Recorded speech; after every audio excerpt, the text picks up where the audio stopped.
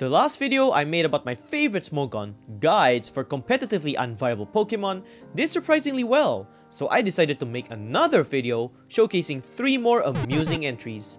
If any of you watching haven't watched the first part of this series, be sure to watch it to get more context of what this will be about. But yeah, without delaying another 3 months, sorry about that guys, let's finally delve into 3 more of my favorite Smogon guides for competitively unviable Pokemon, beginning with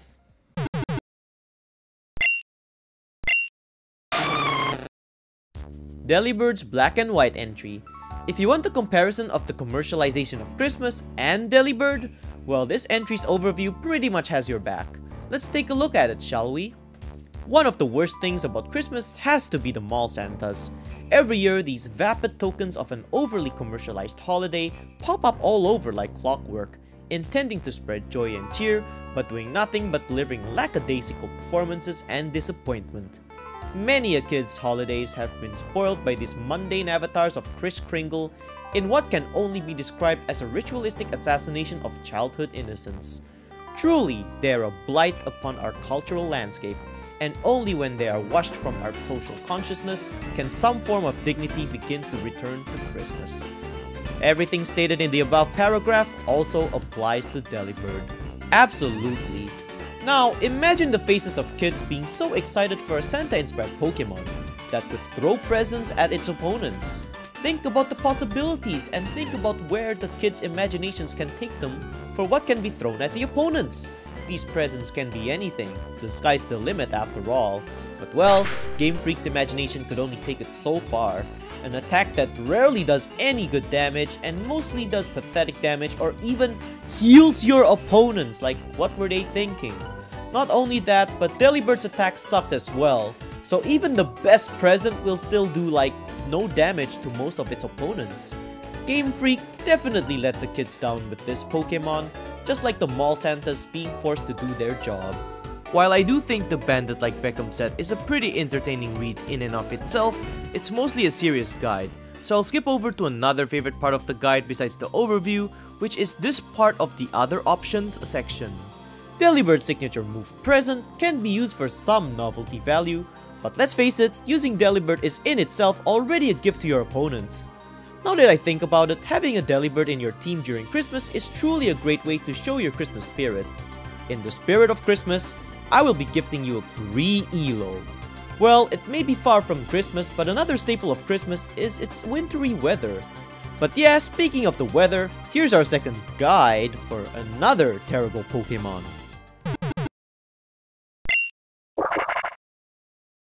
Castform, specifically its Black and White entry. We're starting off with a hilarious overview. In X-Men, the superhero Storm possesses the power to control the weather, and was portrayed on the silver screen by the immaculately beautiful Holly Berry. In Pokemon, the artificially made Castform also has control over the weather, and is portrayed by the disembodied head of the Pillsbury Doughboy. I wonder which fans got the short end of the stick. Well, if I have to be honest, Castform looks more like the Pillsbury Doughboys, you know what.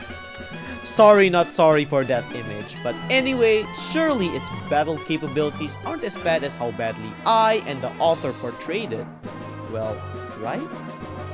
Let's face it, if you're using Castform at all, it's for the pure novelty value of Weather Ball. Oh boy, a 50 base power special move being its specialty? I'm kind of starting to notice a pattern here. Our 2 entries so far, Delibird and Castform, have some of the worst signature moves. It sure isn't looking good, guys. Let's see what else is written about that terrible signature move. Having Castform on your team and not using Weather Ball is like visiting Paris without going to the Louvre, or visiting New York without eating a hot dog. Start by using the weather move of your choice, and then once the skies have changed, it's time to pound away at the opponent with Weather Ball. As if that'll do anything to it.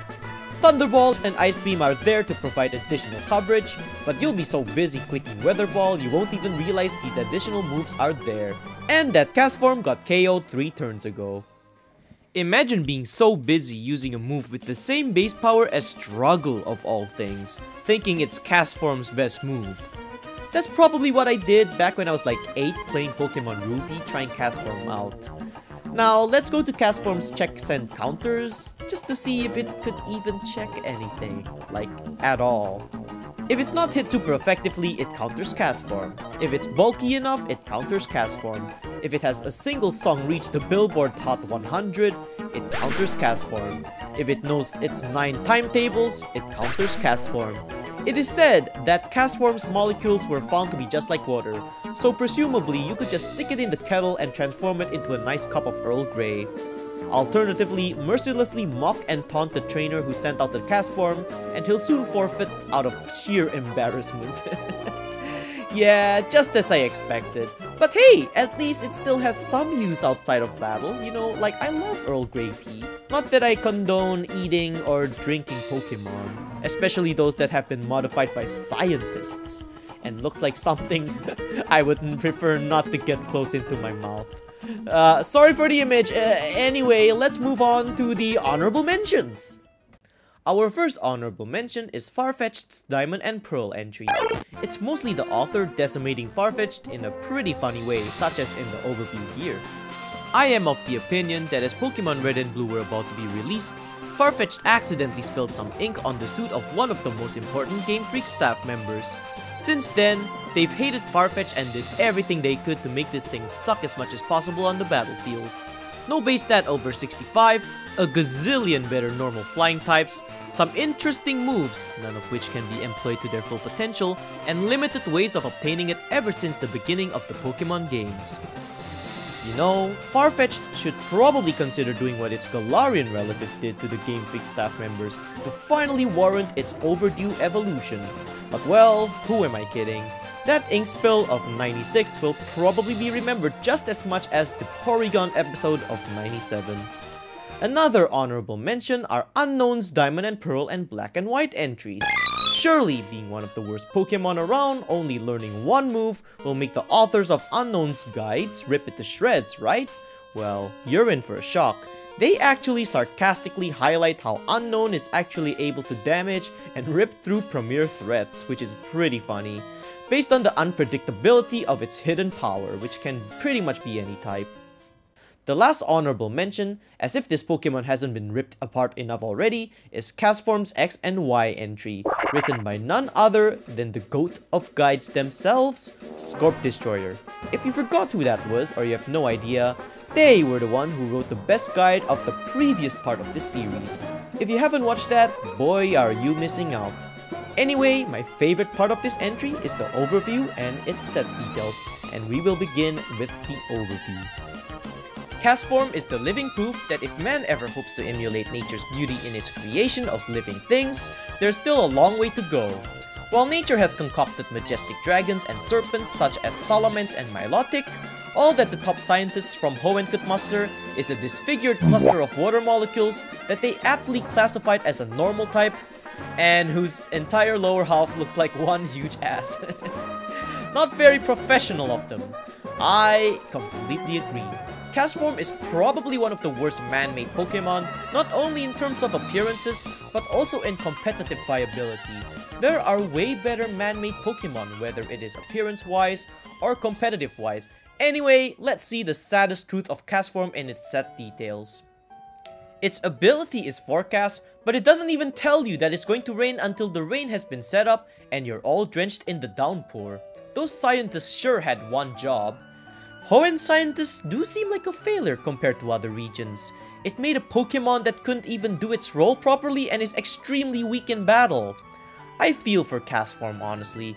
I wish they made it a lot better, at least to the likes of its man-made counterparts in other regions such as the Porygon evolution line or even Revavroom, but nope, it sure got the short end of the stick in so many regards. There is, however, believe it or not, another normal type Pokemon that is actually worse than Castform in every single way. It is, like Castform, unable to evolve with even worse base stats in every single stat. Let's give it up for our final victim, contestant, Spinda, specifically its X and Y entry. This entry has one of the most tragic backstories for a Pokemon I've ever seen, so let's get to it starting from the overview.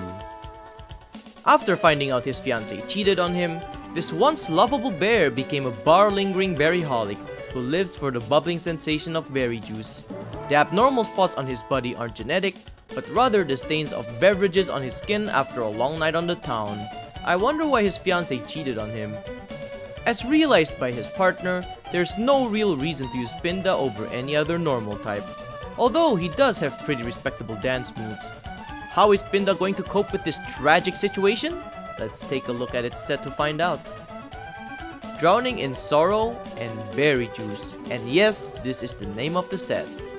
As a berryholic, it is crucial for Spinda to refill his glass, giving cause for recycle to be his most important move. You know, a lot of alcoholics would kill to be Spinda. Imagine having unlimited drinks without paying by recycling.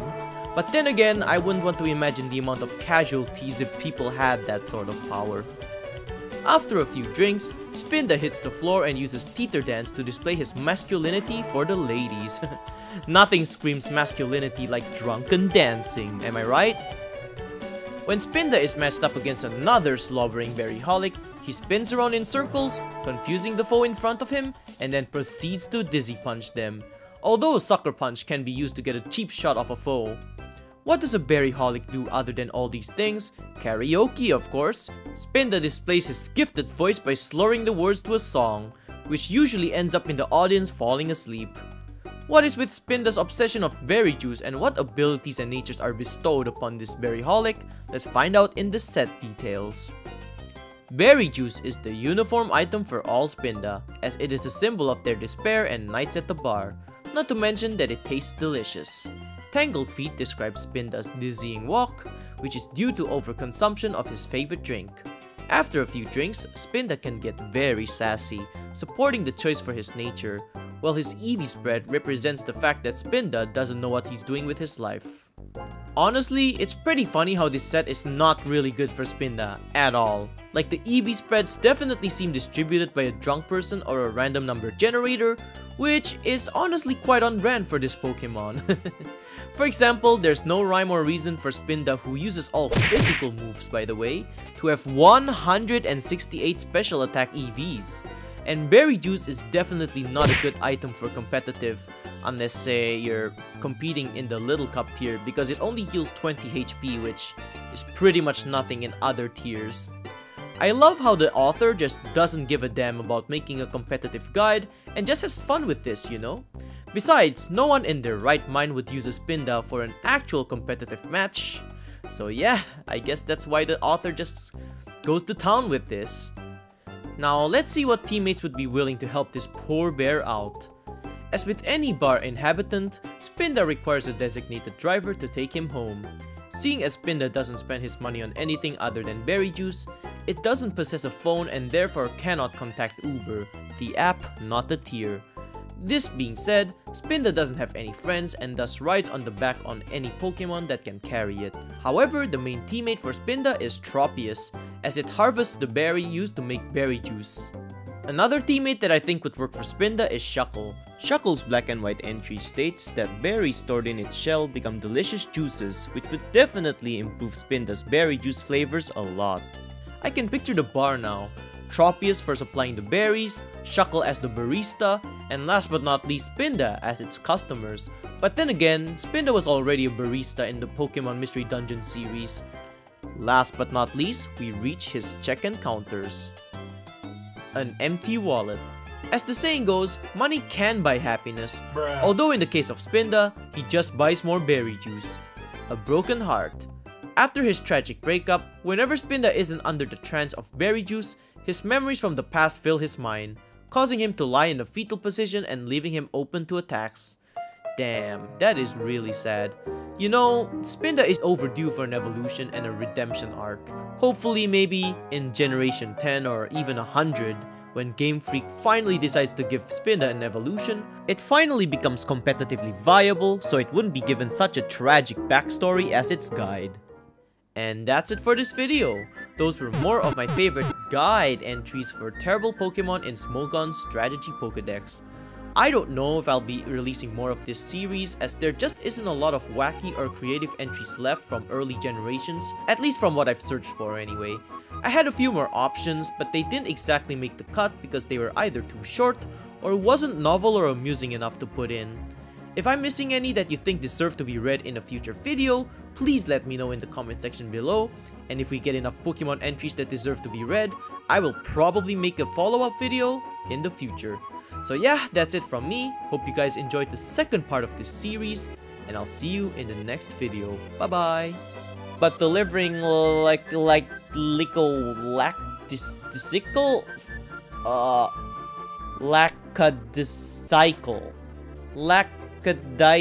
Lackadaisical? Oh my god, dude, why use such big words? Kiss Kingle.